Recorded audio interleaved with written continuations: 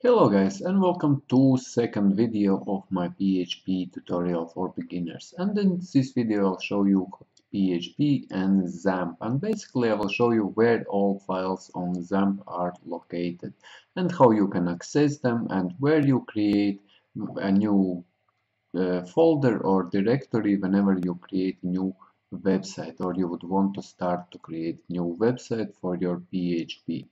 And like I mentioned before, you see here down below I have this icon, which is orange icon. You should have one of these on your desktop. And when you hover on it, or not hover, when you click on it, you will get this Xampp control panel. And this is where you can start your Apache server. And as you remember in previous video, I just clicked start here and now it shows stop. And this pretty much starts our Apache server on local computer. This basically you kind of have kind of replica of your server, like it would be server on web hosting, because on web hostings they have servers where you put your uh, files of your website, and pretty much you can then you add DNS or domain name server for your domain name, and then you can preview or show websites on internet. But this server is locally only for you, so you can run your uh, run server-side applications pretty much on your own computer. And then we have started this MySQL, which is a database or MySQL database, and as well, as you see, it shows stop here. And this means that our server and our MySQL server database server, because MySQL is as well, it is kind of database, but it is MySQL database server. It's known as MySQL database server software pretty much. But however, you can think of MySQL only as database which allows you to store data. So these are two main things, and you have to start them whenever you want to use your server or you want to use your MySQL. And when you go to localhost, click on it, and you will see you will be redirected to this page or to any other page. Maybe your installation of Xampp is older or newer, but however you will be redirected to this particular page. But if you would want to get redirected to your server, or if you would want to get redirected to your database, you would go localhost /php myadmin, okay, and click enter, and this will redirect you to your PHP myadmin, which is user interface for databases, and it allows you to create pretty much databases without knowledge of SQL or structured querying language. However, as you see here, we could create database, we could create tables without knowledge of SQL, and this is why PHP myadmin is so powerful. However, you can see here there is SQL tab where you can type in SQL queries and create and query databases from here.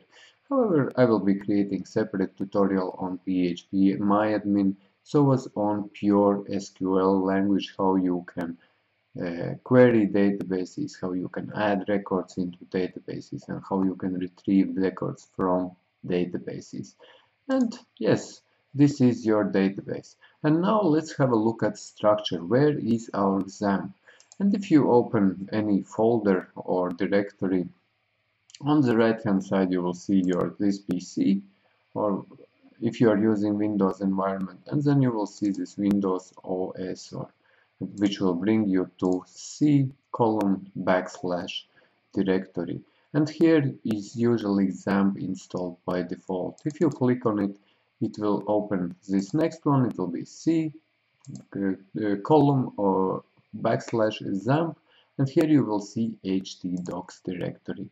So, and in this htdocs directory, it is where all your directories or all your websites are located. And whenever you click on localhost, whenever you enter localhost, it actually redirects you to this htdocs. So let's go into htdocs, and as you know, every system on server always, if it goes into some directory, first thing it reads is index.php file. So let's open this index.php file and have a look at it. Okay, you don't mind now this PHP. I know that this is PHP tutorial, but this is PHP script, but I just wanted to comment this out. And to comment out this in PHP, we use / star sign, and at the end we use star sign and back / and let's save this. And here under this script now, and pretty much what this script does, it redirects you to that page where we got redirected whenever we entered localhost. This localhost, I didn't save that script, that's why it still will be redirecting. I believe so. I actually saved this, and that's why it's not redirected. It actually redirected us to this page, and I could write here, hi, hello, this is from index file. Okay, so let's save it, and now let's go back and let's refresh again, and you see, hi, hello, this is from index file. So this pretty much means whenever you enter a localhost in your browser, and when your Xampp or Apache server is started, you get whenever your localhost is started, you get redirected to this htdocs directory. So whenever you will create a new PHP website, you start by creating a directory here, which will be actually your website's name. For example, let's create a new directory here, and I will call it hello. Okay, I will call it hello simply. I will call this would be website hello. Okay, and in this website hello, inside I will create index.php file. Now I will go back to my text editor, and here I simply open PHP opening tag, and we will look at these tags, you don't mind them now, and echo out. This is from hello.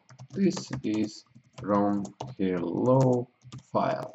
You just don't mind this code at this time because I'm just showing you file structure, but we will talk in depth about PHP opening tags, about echo statements and everything else in future tutorials. But for this, just understand that echo basically outputs something on the screen. So let's save it, and let's save it in htdocs directory, and as you remember, it was in, if you go to this PC, then you go to your computer, as you see it's C at the top, just a second, and then you go to Xampp, and then you go into htdocs, and here you find your directory hello, and in this directory double click in, and we will create this file index.php, and let's save it. Okay, now if we go back to our file structure, if we click, you see that we are now in C, Xampp, htdocs, and like I mentioned before, htdocs is the directory where all your applications of PHP applications will live in Xampp environment. And now if you click into hello, you see this index.php file, and like I mentioned you before, index file is always the first file every system accesses. And like I told you about this, it is if you come into htdocs, it is first file it accesses was this index.php file where we have written out, hi hello, this is from index file. But now if we would want to go to this website which we created hello, we simply go localhost / hello, and we could go hello, and we could go another / index.php and hit hello, and you see this is from hello file. This is that file which we created here in this index file, in this hello directory. So this means that whenever you create websites, you just create directories here, or you create folders here in which will be, and in each that folder will be files for that particular website which you will be developing in PHP. So we are now in hello directory in index.php file. We could even skip this index.php because that will be anyway first file which will be entered. As you see now, localhost hello still redirects us to this is from hello file. So yes guys, this is pretty much where all applications of your Xampp, all your PHP applications in Xampp environment lives, and this is how you start your PHP. Don't forget just to start your Apache server. Don't forget to start your MySQL before you start working whenever you're back, and then just type in localhost your directory name, whenever your application, whichever application you would want to work with, and just, yes, that's it. To get to that application, go to localhost application name, or from Notepad, you could run and go to launch in Chrome, for example. It would launch this file in Chrome. Okay, you just before all take off this htdocs and whatever is in front and type instead of that localhost. Okay, and you will get redirected to that particular file. Yes guys, if you found this video useful, as usually, please leave a like under this video, or subscribe if you haven't subscribed yet, as it helps to grow my channel, and see you in next video.